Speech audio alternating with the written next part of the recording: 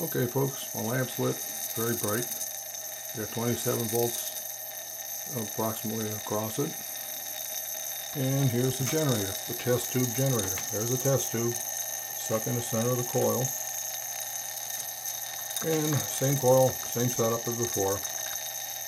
Except this time, I'm going to show you what's powering this thing. There it is right there.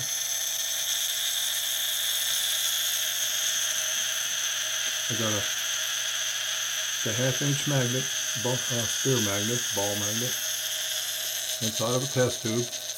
Test tube is inside of the 14 millimeter inside diameter of the test tube. It's about 6 inches long. And as long as I keep this ball magnet right here, I have a little bit of oil on the magnet, a whole bunch, just a skosh, just the outside surfaces of that ball magnet have a little bit of WD-40 oil on it.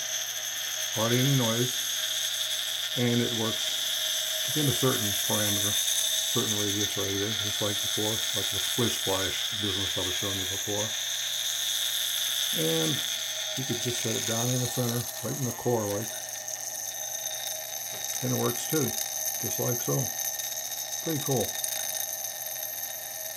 And my light's lit pretty good. I'm not getting no flickering that I could see. And I'll just show you how this works when I take this out and stop. And when you pull it out and you take it away a certain distance, it will stop. And try to show this where the magnet. I'm holding the camera so it's a little bit jerky. Okay, now I'm going to pull this away and watch the lamp. Lamp out.